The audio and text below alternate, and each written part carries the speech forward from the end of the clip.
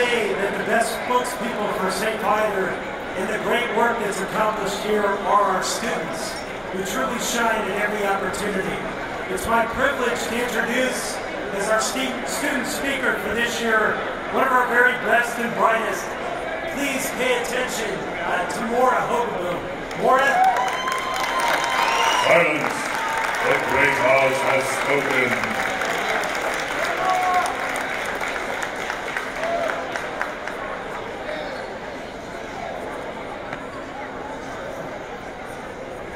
Thank you, Mr. Lieblich, for that kind introduction. As he said, my name is Maura Hogaboom, and I'm a senior here at St. Viator High School. I'm honored and humbled to have the opportunity to share my high school experience with you all this evening. I have 3 older siblings, Tim, Emma, and Aaron, who all graduated from St. Viator. Hearing about their experiences made the decision to come to Viator quite simple, as I was super excited to become part of this wonderful community. Upon entering as a freshman, I immediately joined all the sports and clubs that I was so looking forward to being a part of. I ran on the cross-country team, joined the cast of the musical, played on the soccer team, got elected to student government, and participated in campus ministry. There was one peculiar thing that I found when speaking with my siblings, their friends, and all of the upperclassmen in my activities. They always used the word family when referring to St. Viator. I found that odd. To me, school was a place for my education, and my house was for my family. Well, spoiler alert, 4 years can really change your perspective. The St. Viator experience stresses 3 major components: co-curriculars, Christian service, and academics. As I mentioned before, I was on the cross-country team, and the thousands of miles that I ran with my teammates have been one of the most formative experiences of my life. Prior to each race, the girls would write messages on each other's arms to give one another a reminder of the reason we were running. Sure, we love to run, but we were striving to perform our best to honor the hard work of the girl on the starting line beside us. I would always have the quote, "How sweet it is," written on my arm because I learned that there's nothing sweeter than doing what you love with people you love. Throughout the years of tough workouts, I found my best friends, and we definitely became a family. I had a similar experience this past November when I led Kairos 82.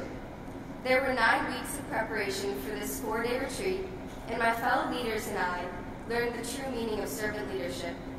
We learned to lead small group discussions and to share our personal experiences. On the 3rd night of the retreat, we convened in the chapel and began singing Oceans, a song about the power of faith. Glancing around the chapel, I felt the love radiating from our group. Our retreat director put it very nicely. It was like seeing a little bit of heaven on earth. We all agreed. It really felt like a family. Leading Kairos was an experience in Christian service that had a huge impact on my life. My favorite part of attending a Catholic high school like St. Viator is the emphasis on Christian service. Learning the importance of sacrificing of oneself for the good of another is vital in the development of young people who will take these virtues of selflessness and kindness into their future communities and careers.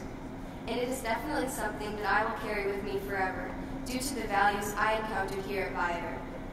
Receiving an education is ultimately the reason that anyone attends high school, but St. Viator does not merely develop intellect, but the entirety of the person. I've learned so much about myself and my abilities as a student from the wonderful guidance provided by the faculty and staff of St. Viator, but I've learned even more about how to be a caring, upstanding, and thoughtful individual. I learned this from my physics teacher, who brought my friend and I a can of Pringles so we could try to defy gravity with a snack-inspired piece of architecture, and my homeroom teacher, who plans a birthday celebration for each of her students, and my language and composition instructor, who teaches his students that every moment of life can be an unimaginable marvel if we have the right perspective or the right pun, and the administrators who stop to make sure I'm all right if I look a little bit tired in the hallway one day, and the directors of the building and grounds and the security team who keep this place looking and feeling like home. The people who pour their love and lives into St. Viator are the people that transform this community here into a family. As a senior looking at colleges for next year, I feel completely prepared due to the rigorous academic opportunities and constant support I encountered at St. Viator. And I'm eternally grateful to my parents, my peers and their families, and all of the faculty and staff for creating this community and allowing me to be a part of it. Because of the sacrifices of so many people, St. Viator High School is unlike any other school. I hope that many students, for years to come, are able to receive the incredible experiences of collaboration, kindness, and love that I have come to find here. As a freshman, I doubted that I would ever call my school community a family, but now that school feels like a home, and I've realized that it is only because St. Viator High School is truly a family. Thank you.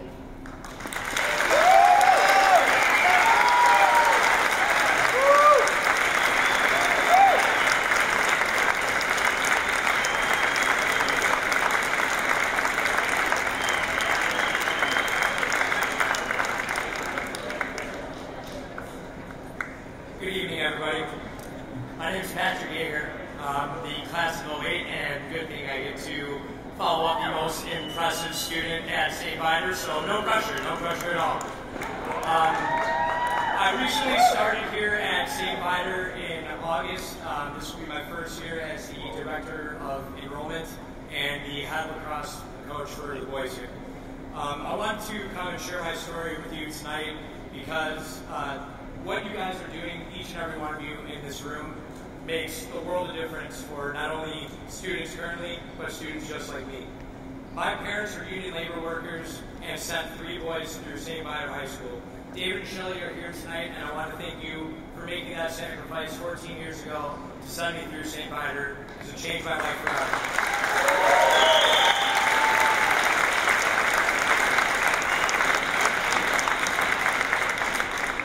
Maura touched on the family here at St. Viator, and it really does take a village to build these students here. I can attest to that.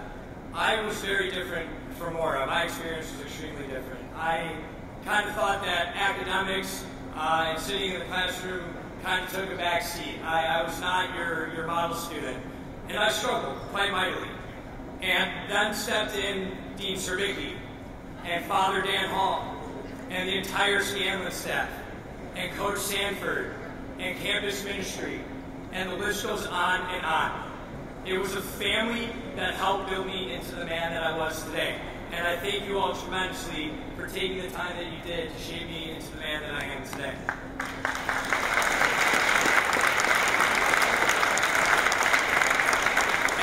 After my time at St. Viator, I went to Adrian College, graduated from Adrian College, and went to go conquer the world. Or so I thought.